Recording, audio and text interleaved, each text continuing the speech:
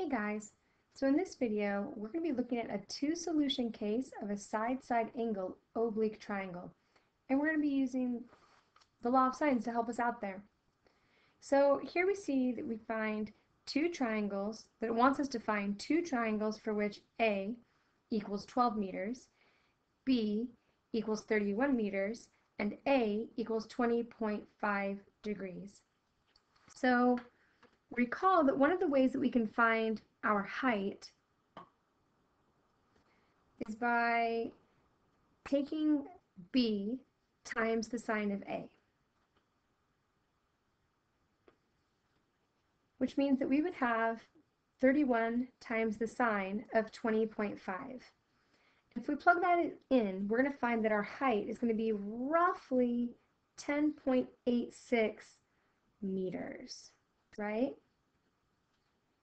And so here we see that our h happens to be less than our a value, which is also less than our b value.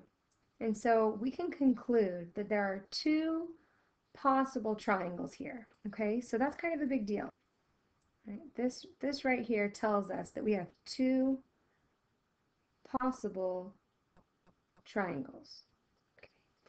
And so now we're going to use the law of sines. Now remember, when we use the law of sines, we want to choose the form where the unknown variable is going to be in the numerator. So we're probably going to use the reciprocal form here. So let's remember and recall what that is. Okay, and so here we see the law of sines in reciprocal form, right? And we know that we've been given our a value, and we've also been given our sine of a, and we've been given our b value. So right now, we're kind of looking for this sine of b. So let's go ahead and let's set that up. All right, so we have the sine of 20.5 over 12 equals the sine of b over 31. And we want to get that sine of b by itself. So we're going to multiply both sides by 31, which allows us to cancel out our 31s.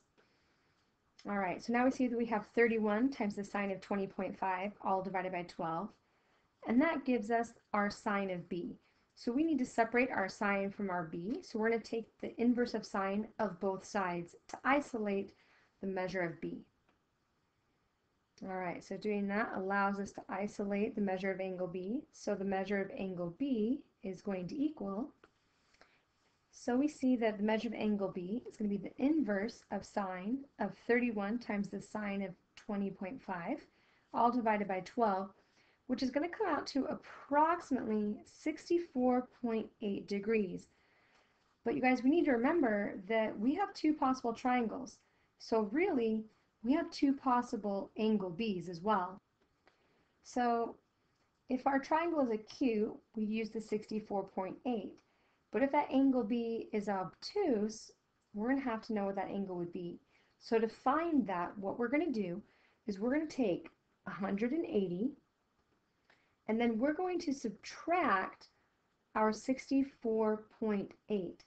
And that's going to tell us that other angle could be 115.2 degrees. So to keep these straight, let's call our 64.8 B1, and we'll call our 115.2 B2. That way we don't get them confused. And this might be a little bit easier to understand with the picture. So here we've got a picture, and we see our B1 with 64.8, and we also see our B2 of 115.2.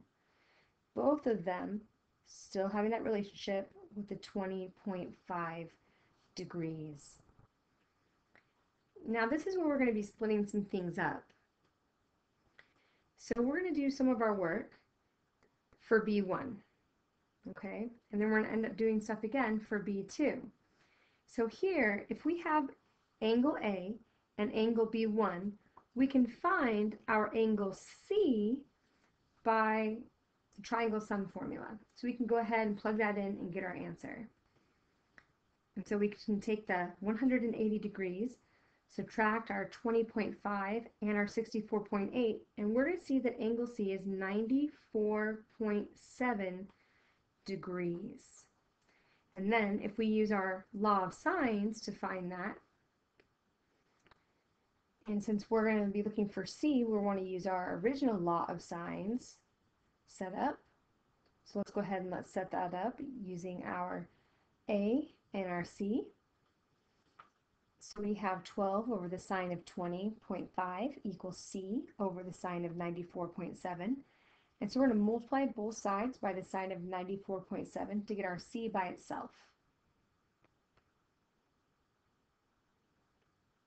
And so C is going to equal the sine of 94.7 times 12 over the sine of 20.5, which is going to come out to being approximately 34.15 meters. And so that's for B1. But what about for B2? So we're going to go ahead and find the measure of angle C, which is going to be 180 minus 20.5 minus 115.2. And so we see that the measurement for angle C is going to end up being 44.3 degrees. Now to find our side length, we're still going to use the law of sines. In fact, it's going to be set up pretty similar to how we set up for B1. The only difference is that instead of putting the 94.7 right here, we're going to put 44.3. So we're going to go ahead and just skip down to that last step and write that C is going to equal, and we're just going to replace all of our 94.7s with 44.3. So we have the sine of 44.3 times 12 divided by the sine of 20.5,